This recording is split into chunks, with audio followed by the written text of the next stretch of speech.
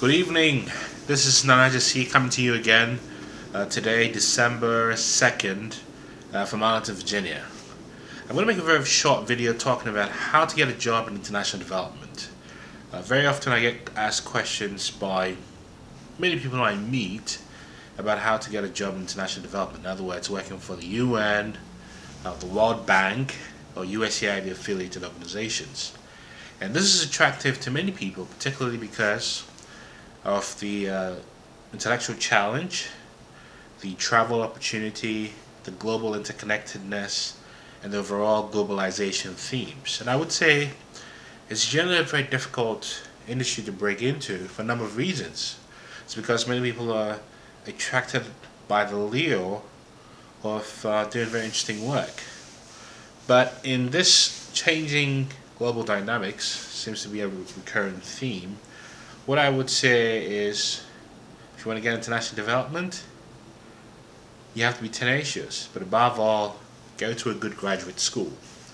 And by a good graduate school, this is not meant to be an advertisement for Ivy League schools, but look at the top rankings in the Financial Times or the Economist, and the usual suspects here would be Oxford, Cambridge, Georgetown, Harvard, Princeton, MIT.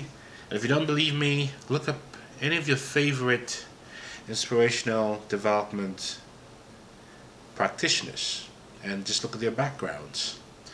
Essentially, getting this sort of education doesn't guarantee you an entree into development, but it ensures that you bypass the long grey line. But above all, network, build bridges, volunteer, get involved with organizations like Amnesty International, Human Rights Watch, UN, affiliated organizations. Get out there, go after your dream.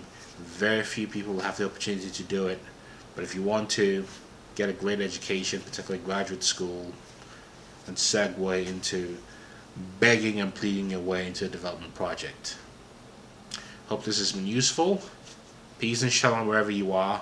Keep on pushing.